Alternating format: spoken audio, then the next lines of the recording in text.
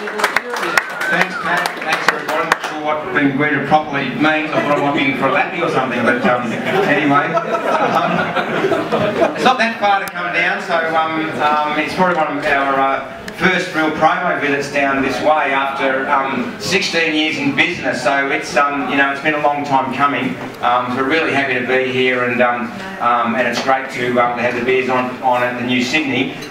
So while you're enjoying one of our special TAC 9 releases, I can tell you about the TAC 9 stuff. I'll perhaps just give you, for those who don't know much about Holgate, happy to give you a bit of a backstory about when we started, why we started, what we're about. Happy to answer any questions you want about our beers, the industry, anything you want to throw at me. I'll try and answer for you. So first of all, why we're in business, when did we start, all that sort of stuff. So we're in business because I love making beer, for starters. So I started the brewery back in 1999, so 16 years ago. And it was probably a pretty crazy idea back then because there was no craft industry. Today, it's a bloody fantastic craft industry in Australia, and it's thanks to people like you guys. So hand of applause for you guys. Way to go! Come on, and for venues like New Sydney for having the balls to put on craft beer. So give a clap to Alan, New Sydney. When we started in '99, there wasn't this vibe, this feel about the industry. It was bloody hard. In '97, myself and my wife were around about 30 years of age.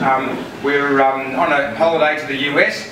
I was a mad home brewer. I didn't even know about the US craft industry in those days. We're both science graduates. I was been home brewing since '92 at home, doing all grain brewing way back then, madly brewing away. We live in Wood End, which is an hour's drive out of Melbourne. I was doing a commute every day, my wife was. We were looking to start a family and looking to start a business. And we came across the small brewing industry in the States, and we said, let's do this, let's have a go at this. And what really struck us about a few little brew pubs we saw around Denver and Aspen and so on was the fact they were small. They obviously didn't have a lot of money, they were cobbled together, they were just ordinary folks having a go. And we thought, hey, we're ordinary folks, let's have a go, we can do that as well.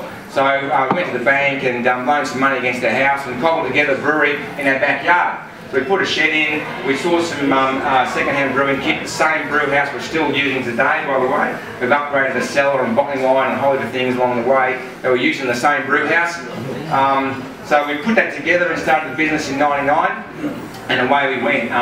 We knew we had small volume to sell, so we started off with a couple of styles, and our ESB and a Belgian style wheat beer we called White Ale back then. So I was brewing a White Ale because I was working for a Dutch company in the 90s, and when I went to head office over there, those guys got me on the drinking Hoegaarden. I think even before it became popular over here, I was home brewing that in the mid-90s. So we started off with those two sort of styles, started a pale ale about 3 years later. So we went from strength to strength in a way. The wife delivering kegs of beer in the back of the car with little babies and and all that sort of stuff. So we had little babies at the same time. 3 years later, I quit my day job. We took over a pub in Wood End, and we're still there today. So we took over this pub in Wood End. Wood End's halfway between Melbourne and Bendigo, so it's a country brewery. We're not actually a Melbourne brewery. So all of our sales are export, if you like, exporting from our small village of Wood End to wherever, be it Perth, Brisbane, Hobart or Melbourne. So we're a country Victorian brewery, 1 hour out of Melbourne, halfway between Melbourne and Bendigo. We've got a double-storey red brick hotel, a Golden Wine Era Hotel, built in 1896, restaurant, accommodation, all that. It's a bit of a plug if you ever come over our way. It's about an hour's ride on the train. You can walk from the train station, it's fantastic. So come along and enjoy that. Fast forward, we've got a big expansion plan for the new brewery we're going to put in, but we're also doing a lot of little stuff. I've got this little TAC 9 where this saison we've been making comes from. So our batch size is 1,600 litres. We brew 4 batches to a 5,000 litre fermenter. But we've also got a little half batch tank, 1,000 litre to 800 or 900 litre batches. We're just continually turning that over, doing product development, testing more materials, trying new hops, new malts, and just having a bit of a play around. All the brewers having a bit of fun. So So we did a saison. We call it Saison de Barry. De Barry is the quintessential Aussie farmer, we thought, it's a farmhouse style ale, a saison. So tastes a little bit funky with the mixed yeast from the saison style.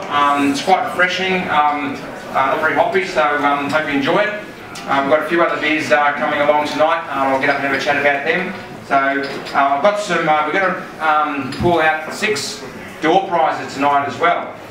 So I'm going to pull one out in a minute. In the meantime, has anyone got any questions you want to ask about Holgate, the beers, brewing, the industry?